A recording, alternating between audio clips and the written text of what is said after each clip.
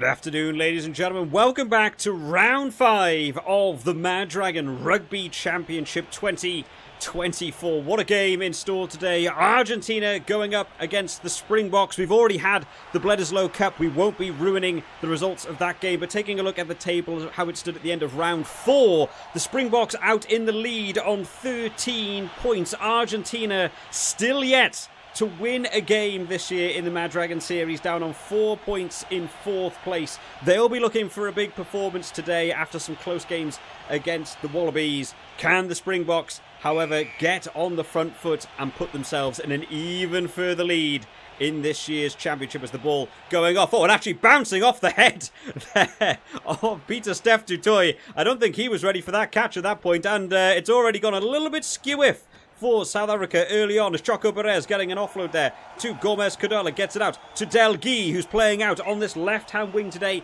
driven into touch though by Lukhanyo Am, who is playing in the centre department this weekend. There's a lot of very talented players in the Springboks team as they get their first line-out win of the game. And Andre Pollard off to a great start there, bashing his way through that midfield. Argentina already looking very clumped together as the ball rushing up the line. There is Lukhanyo Am on a great run, surging up. He's partnered with Jesse Creel this week as he gets out to Mapimpi. Another change coming in for South Africa this week. Maybe that up and under. Not the way to go. Collected well by Julian Montoya. And now Argentina trying to get any sort of passage of play together from that early mistake. Let's see how it gets on as they get out to Santiago Cordero. Finds room towards that backfield. Well collected though by Willy LaRue. Wanting to go on the counter-attack. Oh, and manages to beat his man around there. They're going for another high ball. Obviously, South Africa feel like they've got the advantage in that aerial battle today. That time collected and moved South Africa up towards that halfway line. Oh, but a loose pass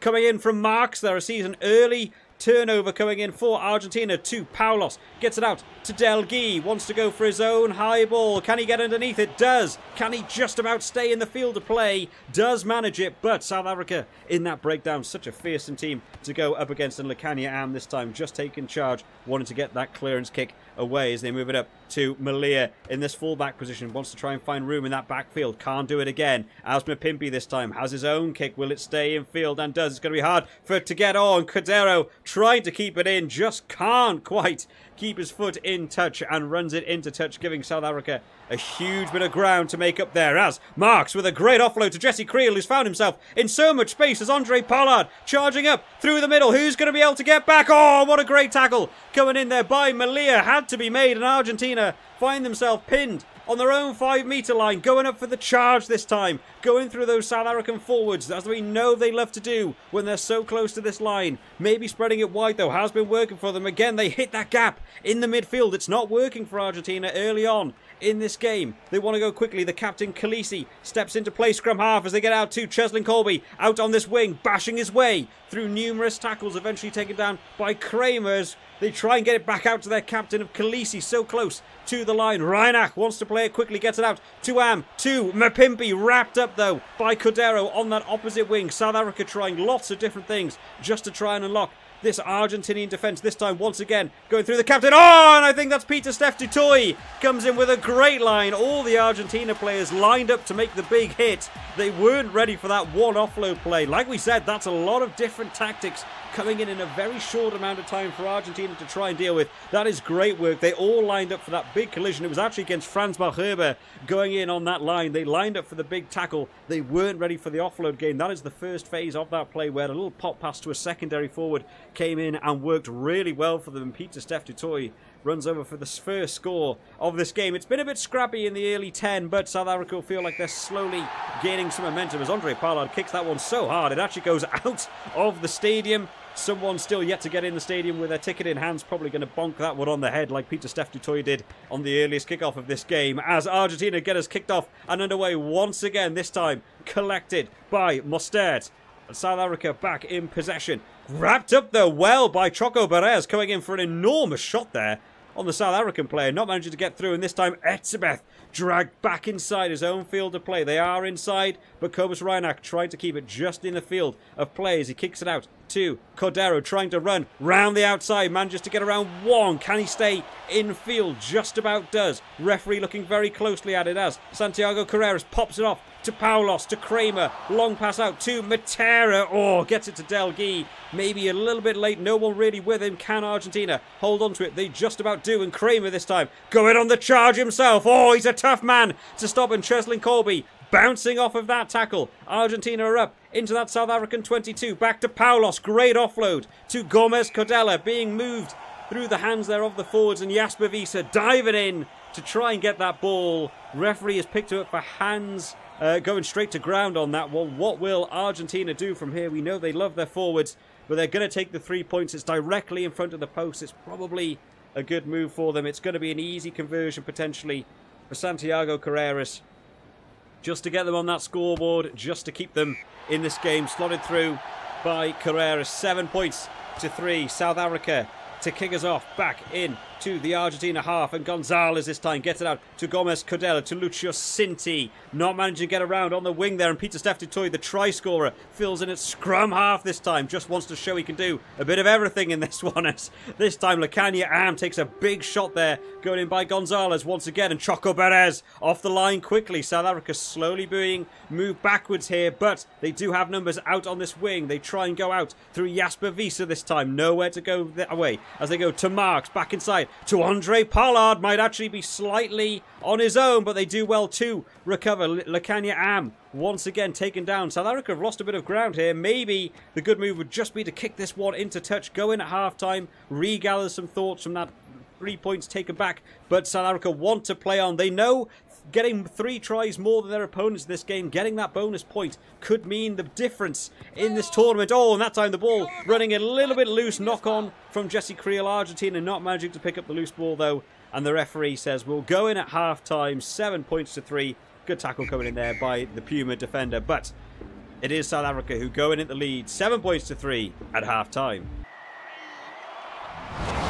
Well, this one was always going to be a fun fixture. The Pumas going up against the Springboks, 2 teams who love their aggressive forward play. But it is South Africa that got off to the better start after an early mistake coming off the head of Pieter-Steph du Toit, causing a bit of confusion back in that South African 22. The breakdown work for them has been really good, being able to get those turnovers in their own half. But not only in the breakdown, the forwards have also been useful at carrying that ball further up the field. They got stuck on that 5-meter defensive line for Argentina for a long, long time, trying some different attacking options, but eventually the offload coming in from Frans Malherbe sees Pieter-Steph du Toit charging it under the post to give us our first try of the day, slotted through by Andre Pollard to take the Springboks out to an early 7-0 lead. Argentina have fought back strong, but they just can't quite find their way over to the try line. Some great defense coming in. Once again, just not letting Argentina get the room in this game. Argentina not finishing on 0, though. A penalty coming in for hands in the ruck from Jasper Wiese does allow Santiago Carreras to kick over. 3 points for Argentina, slightly keeping them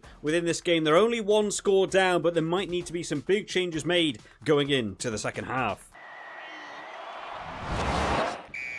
On to the second half then, and a few replacements to talk about in this Argentina team. Oviedo's come on for Gonzalez. We also have Moroni on in the centre for Lucio Cinti, who maybe hasn't been impressing the coaches so far. But in the background, of course, South Africa have got off to a great start here, being able to collect that ball from the kickoff and are already on the charge. This is probably what the Springboks coaches will have been saying to them at halftime. Get in early, show that aggression. And Cobus Reinach is the one who wants to try and make it count. Oh, dragged into touch by Santiago Cordero. You can't get much closer than that. He'll feel really hard done by to have not managed to have got that one to ground. Great work by the Argentina winger to have noticed that Cobus Reinach was going to go for that sniping run, and this time they go out for the driving maul. Argentina just trying to tie up some of those South African forwards, maybe just trying to allow them to have a slightly easier clearance kick, but they don't go for it, and Santiago Carreras playing kind of wildly here as they go to Moroni, to Lavanini, drawing in Cheslin Colby and Delguy, trying to run away. Oh, that is a set play maybe they talked about, but that has not worked for them at all. And South Africa get a line out in the Argentina 22. They could not get around the speedster that was Cheslin Colby out on this wing, and they're charging their way up. It's 1-on-1. Mapimpi going against Santiago Cordero. He's already made one great tackle in this second half, and he's had to make another one there just to try and slow him down as Mostert trying to find room towards that try line. South Africa knocking on the door as Andre Pollard this time wrapped up by Gomez Codella. Argentina are not committing to these rucks as well, trying to keep people. Oh, I thought Lacania Am had hit a fantastic fantastic hold there. Argentina are trying to keep men on their feet, and it's going to have to work for them. This time, Marks on the charge, not getting him in. Who's out to try and stop Mapimpi? Out on this wing, a little spin. Sees him go through. Nobody can dislodge the ball from his hands. And Mapimpi will go over for South Africa's second try of the game over in this corner. That is another great shot by Santiago Cordero going in on Marks, but unfortunately with him not in position, everyone having to rush back across. We know how good of a finisher Mapimpi is out on this wing, managing to get round the defenders and getting over for a second try for South Africa. Can Andre Pollard slot this one through to take them out to an 11-point gap? That is a big ask for Argentina to get back into this game, and Andre Pollard slots it through. 14 points to 3. His team really happy with him at the start of this second half. For Santiago Carreras this time gets us kicked off with a much higher ball this time. It comes down, and Oviedo, who has been new to the field, yet to get his hands on the ball, managing to take that one, and Delgui goes for the up and under. Maybe not going to work for him. The ball allowed to bounce, and this time Mostert wants to go quickly. The ball does well to not get picked up by any of the Argentinian players there. Thought maybe an interception was on, and South Africa once again just want to try and play this wide out to the try scorer of Mapimpi. Cordero having to come in. Mapimpi is just bouncing through tackles today. Such a tough man to stop. Reinach gets us kicked off again as Mostert on another big charge. Some of these South African forwards have been so hard for the Argentina team to take down today, and they pass it out wide once again. That time, getting wrapped up in the corners. They get out to the speedster of Cheslin Colby, but Oviedo says, not on my watch, and closes him down, and I think he's isolated out there, and the turnover will come in for Argentina, and out he goes now. One more pass to Paulos, can't hit the gap. Great tackle by Malcolm Marks there, not letting him hit the gap, and Carreras to Julian Montoya to Matera, lets that pass go loose, and Willy Leroux picking it up well. Not managed to be collected in the hands of the prop, and Kramer gets the turnover. Moroni, Carreras, another bounce pass getting out to Delgui. It's been such a scrappy game for Argentina so far. They're really struggling to find any ground here. And it's gone the wrong way. They called it up towards that left-hand side. It doesn't work for them. And on comes Quagga Smith. On for the captain, Khaleesi. We know what an impact this guy can make from the bench as South Africa win the three-man line-out. They've got players further out. They probably wanted that ball to go wider rather than getting wrapped up in the tackle. Let's see what they can do from here, though, as Mostert, who's been busy this second half, making yet another charge as Lavanini this time wrapping up Andre Pollard. South Africa still on the charge. That time, maybe slightly isolated, and Argentina feel blood in the water. They take that one, and Bertrano on the charge from Mapimpi, and again, that offload game has not worked for them today. They've tried a couple of different tactics, and it's really not been paying off for them. Bertrano tries to go wide. Once again, their players just not stood in position, and there he is once again, the try scorer, Pieter-Steph du Toit, picking up the loose ball on the charge. South Africa know another try in this game could be all important for the tournament. They'll finish 3 scores ahead of Argentina. That is a bonus point coming their way if they can get it, as Etzebeth pops it out to who again has been popping up everywhere today. They still want to go out to the right. This time, Quagga Smith, new to the field, trying to go. Cheslin Colby screaming for it out on this wing, and they just can't get the ball to him quick enough. And this time, Oxenshea wants to try and carry it on himself from the back of the ruck. Reinach as well, wanting to just try and make those extra meters. Argentina in full defense mode. South Africa, no, they don't want to keep this one out. They want to keep it in play. Argentina trying to hold on as Cobus Reinach says maybe they won't play on. Actually tried to kick that one off the field, I think. It doesn't work for them. Julian Montoya manages to collect the ball. It's all gone a bit scrappy at that point. And Argentina have one more shot to do something with it as Cordero trying to charge up this wing. He's had such a good defensive game today, but nobody with him. And Reinach says, that's enough of that, please. We'll just kick that one off the field. Is that a good decision based on the points on the tournament so far? Missing out on a bonus point try might come back to haunt them, but a win is a win. It will be securing their first place position. Argentina still winless in the MaD Dragon Rugby Championship. Only 3 points on the board today from the boot of Santiago Carreras. South Africa will feel happy with that performance. What do you think, guys? Will this be a similar scoreline to something we'll be seeing on the weekend, or do you think Argentina could come bouncing back to take their own win against the Springboks? Drop it down in the comments, guys. I'll see you all next time. Bye-bye.